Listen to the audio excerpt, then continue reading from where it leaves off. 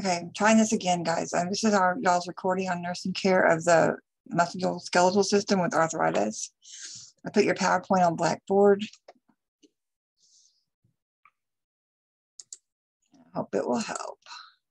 Okay, come on.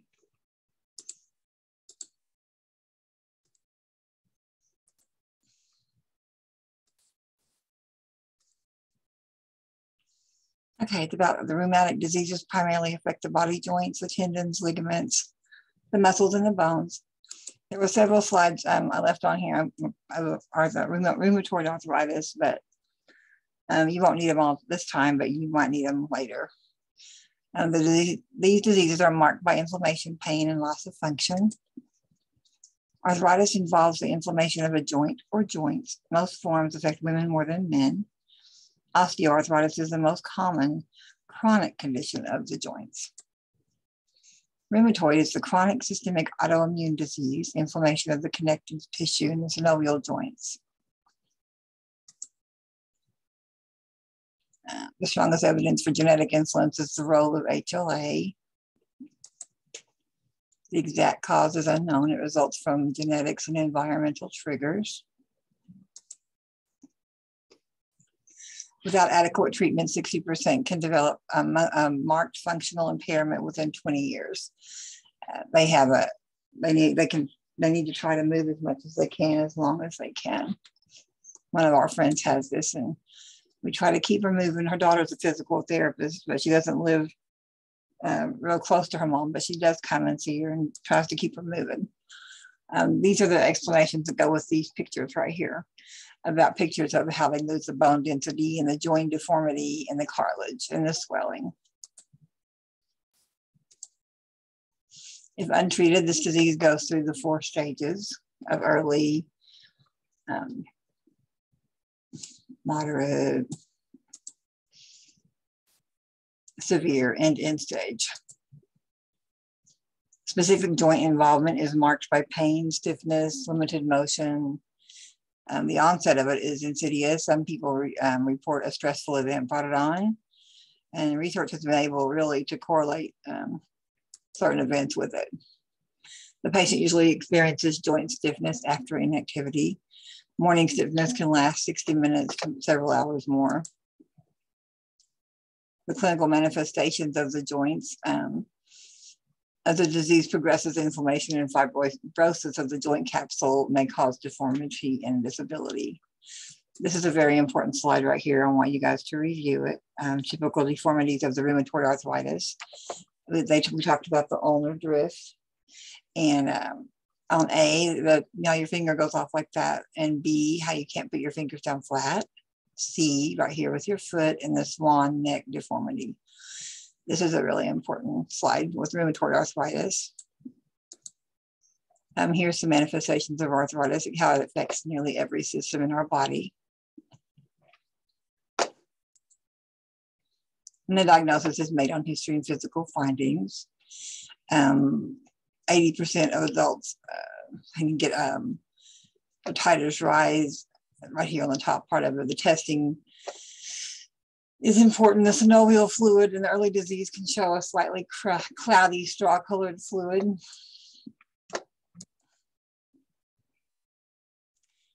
Interprofessional care, patient teaching is a drug therapy, disease processes, home management strategy. Drugs are the cornerstone for the treatment because of irreversible joint changes. As early as the first year, they aggressively prescribe disease-modifying drugs called DMARDSs. They slow the progression of the disease. The choice of the drug is based on the disease activity.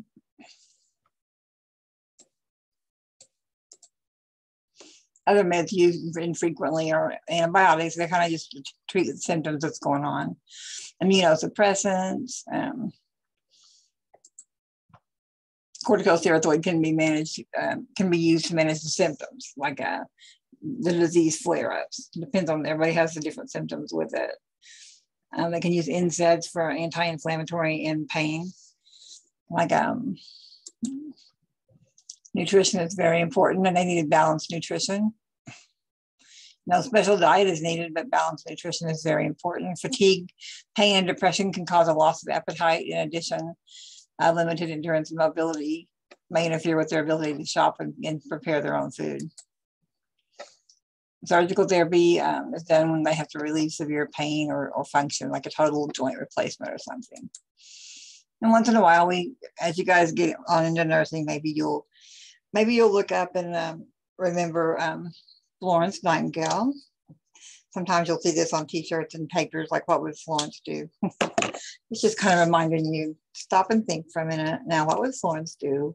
Or what would you do? What are you going to do about your patient? Or like we've been talking about, and you guys have been doing very well learning prioritizing care. Anyway, that's just for a break slide anyway. Okay, nursing assessment, of course, the subjective data. We've learned how to do that, and then getting their objective data and their medicine and their past history is really important. We've learned out that some people are very good historians and some people are very poor historians. This is just a bunch of more information about rheumatoid arthritis. Objective data things, or you can see their joint involvement. Some people have swelling, joint enlargement. X-rays can show some deformities on the X-ray, some of it. Nursing diagnoses are usually like with impaired mobility or pain. Of course, pain, disturbed body image to some people. Overall goals, the main goal is to keep them able to move as much as they can, like this minimal loss of functional ability. That's very important. Prevention is not always possible. Early treatment will help prevent further joint damage. The primary goals in management are to help the pain, of course, decrease inflammation, and maintain the function of their joints. And goals can include, a balance, teaching them to rest and be active. When they're too long without moving, they get very, very stiff in their joints. This is just some more ideas for interventions with your patient if they've got rheumatoid arthritis.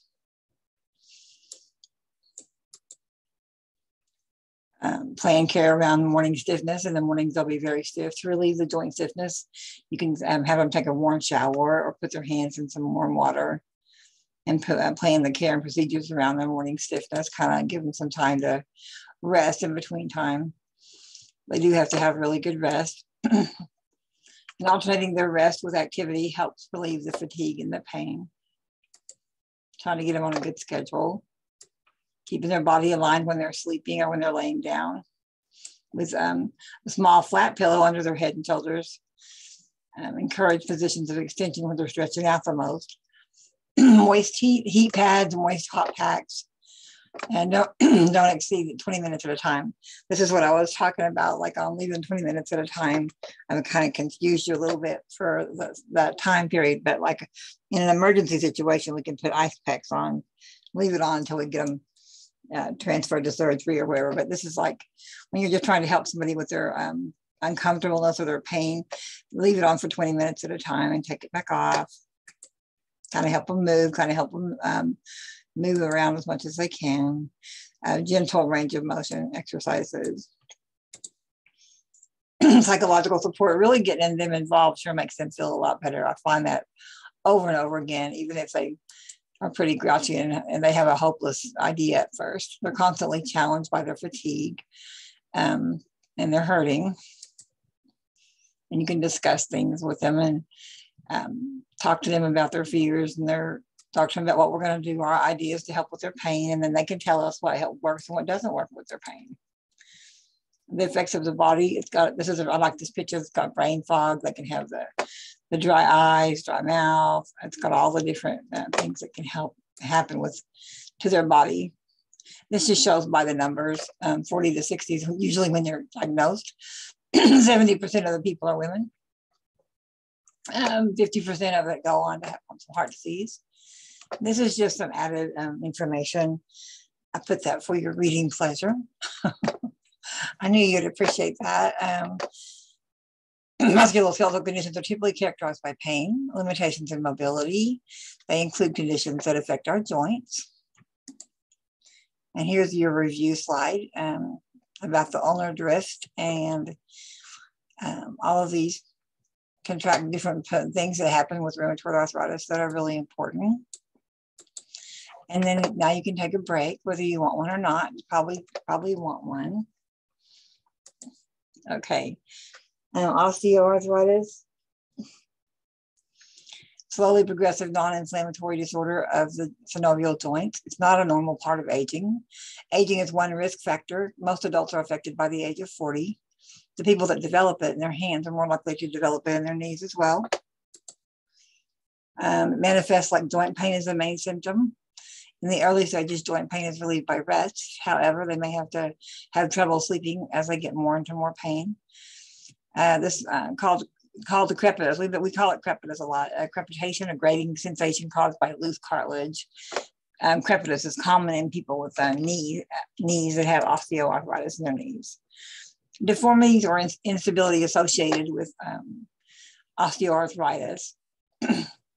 I put a picture of these joints, the VIP joints and the PIP joints, and I put the explanations out here for you.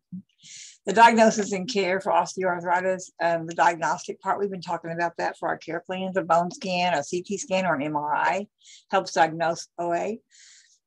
These tests can detect early joint changes. There's no lab test really to use to diagnose it. So that's in osteoarthritis, the fluid is usually clear yellow from the synovial fluid.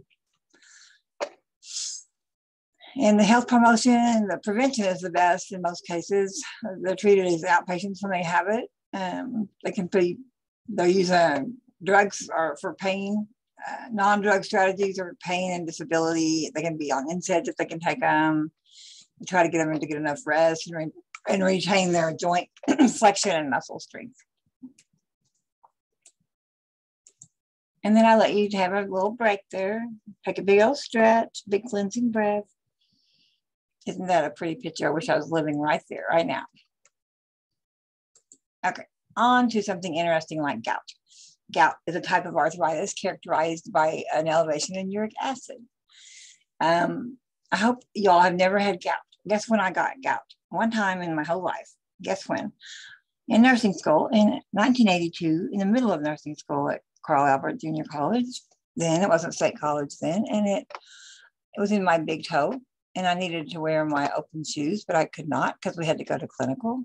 Anyway, the nursing interventions for the acute gout include supportive care. The dietary restrictions limit alcohol and food high in purine. And here's an example of that. You encourage people to stay well hydrated. And if the obese patients are going to go on a diet, they don't want them to fast. So this is important. Gout is important to review and how to care for it. And there's a picture of my toe. No, but my toe did look like that. I'm just telling you guys. If anybody wants to talk about my toe at some point, we can. The following are indications that a person is experiencing gout attack. Intense joint pain, difficulty moving. You can take NSAID, you can elevate your foot and put some ice on it. You can avoid alcohol and sugary drinks. Open toe shoes and sandals feel the best because you can't hardly stand anything else. So anyway, so you need to know that about gout, how it just comes on quickly and how acute gout is treated and how what you teach your patient about gout. And your only abnormal, the gold standard is the gold standard way to know if somebody has gout is they can draw synovial fluid, but they don't hardly ever do that. The only abnormal lab that people have with diagnosis of gout is elevated uric acid. So they'll check their labs, and if they have elevated uric acid and a swollen toe, they can diagnose them pretty easy. So the only abnormal lab is elevated uric acid. And again, that's how my toe looked. Okay, and here's a picture just to review this about the severe pain and swelling. They can put some ice on it and drink some fluid, water, flush your system out. Okay, scleroderma is a disorder of connective tissue. Your body makes too much collagen. It's common in all groups, but the most common in Black, Native American, or Japanese descent. It's often marked by the CREST syndrome, and that's on in your book, page 1523. There's no specific treatment up at the table there. You teach people to take regular part in therapeutic exercises at home to prevent skin retraction, like yawning with an open mouth is a very good exercise for these people. If they don't take a part in their therapeutic exercises, it can get where they can't move their mouth like that. And encourage the use of moist heat so they can have flexibility. Discourage these people from smoking, because you don't want them to discourage them from ice too. Ice is discouraged because it causes vasoconstriction of their blood vessels and they have slower healing. So they need to keep their hands and feet from cold exposure. They need to use moist heat and keep their skin flexible. So be sure and review School Ed Dharma. And this SJOGREN syndrome, I don't know how to put those two little dots over that J, but it's a common autoimmune disease that targets the moisture-producing exoglands. This leads to dry mouth, dry eyes, your nose and throat and airway and skin can become dry. It's diagnosed in people over the age of 40, usually. The lymphocytes attack and damage our lacrimal and salivary glands. So we have decreased hearing, causes dry eyes, leads to a gritty sensation in your eyes.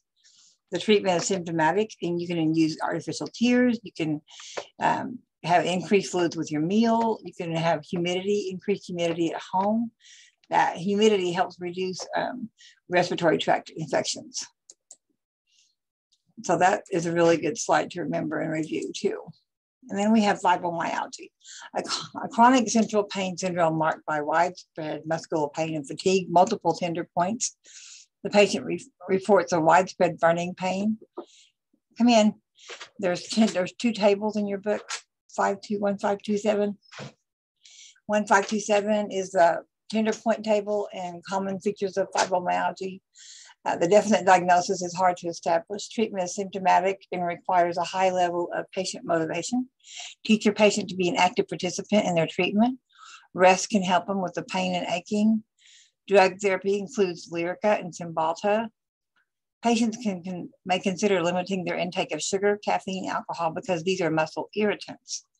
So that's important to teach them. Low impact exercise such as walking can prevent muscle atrophy. All right. Now we are going to talk about Lyme's disease. See, I got a picture for you and everything. I knew you'd love that. Michaela, are you making a face at me? You better not. Okay, Lyme's disease, for real, is an infection caused by a spirochete, whatever, identified in 1975, Lyme, Connecticut. It is transmitted by the bite of an infected a deer tick.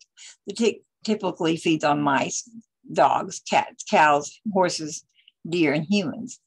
The most characteristic symptom is erythema migrans. The bullseye rash occurs in 80% of people. It begins as a central red macule or papule and expands up to it can get up to 12 inches, resembling a bullseye. It can be warm, but not itchy or painful. The rash often occurs with acute flu-like symptoms, a low-grade fever, headache, fatigue, loss of appetite, and muscle pain. The treatment, reducing exposure to ticks, is the best way to prevent Lyme disease. They said there's no vaccine available. You kind of treat it like with what's going on. Some people get oral antibiotics. A small number of people are treated with antibiotics, still may have a lingering fatigue or joint or muscle pain.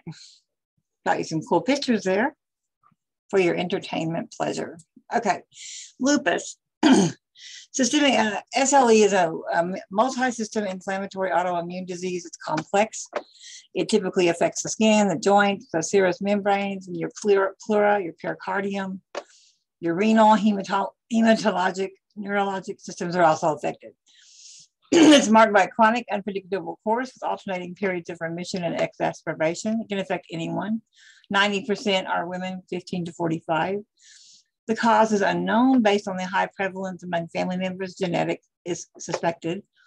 Hormones are known to play a part. Environmental factors are thought to play a part.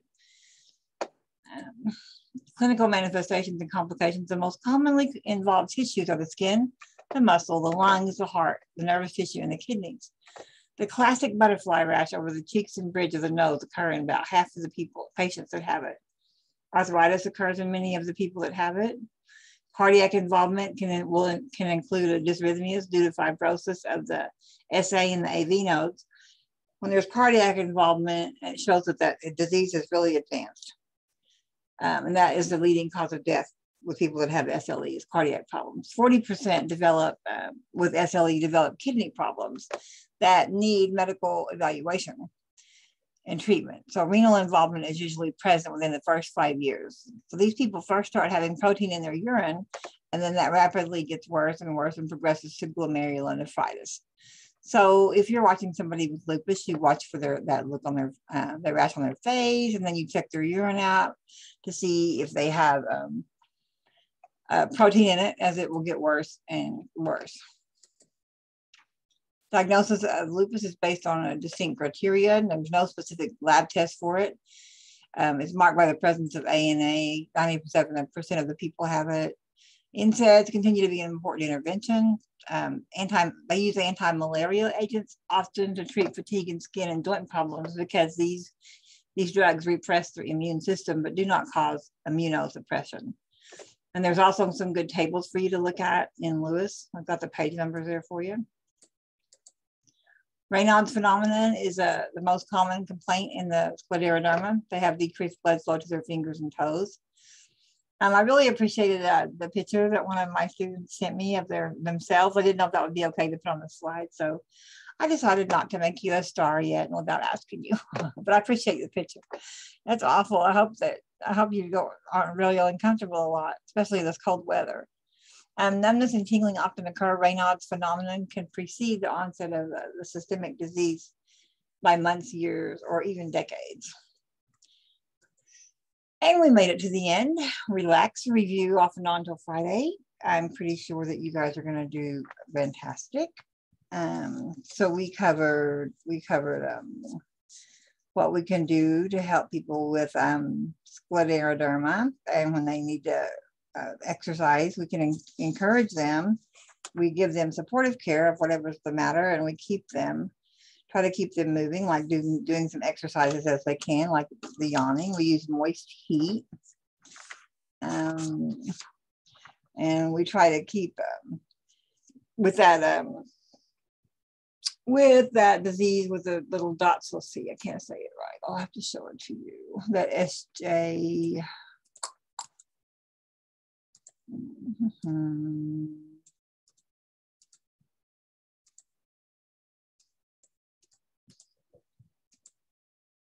Not the gout, not the scleroderma, that one. The syndrome here, we'd be sure it keeps everything so dry that you can have them run a humidifier and keep it moist in their house, and that will help them have a more moist air. And that helps them. They can use artificial tears. You can encourage them to take sips of fluid throughout the day. Have a lot to drink. And one of the drugs they just treat it symptomatically, of course. But one of the drugs they do say that works well with some of these people is that Restasis. Is often prescribed for this syndrome. And we talked about the foods that be sure and be able to teach somebody about gout. And of course, your favorite slide of all, Lyme disease. When someone has lupus, the things we watch for is the butterfly rash on their face. We also, 40% of them have kidney problems. So we watch their urine to see if it's starting to show any protein in it or not. And then, because that can continue to get worse and lead to very bad kidney problems. On the osteoarthritis, some people can not get it with prevention activities. And so they talked about things that you can do as far as teaching them. And y'all could review that. Things that are modifiable risk factors. And I told you guys things that have changed a lot in your world. I mean, used to, like the sex of our sex, who we are, female or male, was not changeable. And now I guess it is for you guys. But modifiable risk factors, like age, we can't change our age. Gender, supposedly we can't change our gender. We're going to go with that. Genetics, we can't change our genetics. Part of us can change our weight. Weight is a modifiable risk factor if we can do it. And so review things like that, you're teaching with that. And on the guy with the gout, be sure and talk to him about his diet. And the lab thing that shows up on him is the uric acid. So anyway, just review. And if you've got any questions about anything, or you think I left anything out or confused you even more, you sure let me know. And I will see you soon if we're not getting to play in the snow. I don't know. I've been in this office since this morning at 7. It's 5 o'clock. I'm fixing to call it a day. So I'll talk to you guys soon.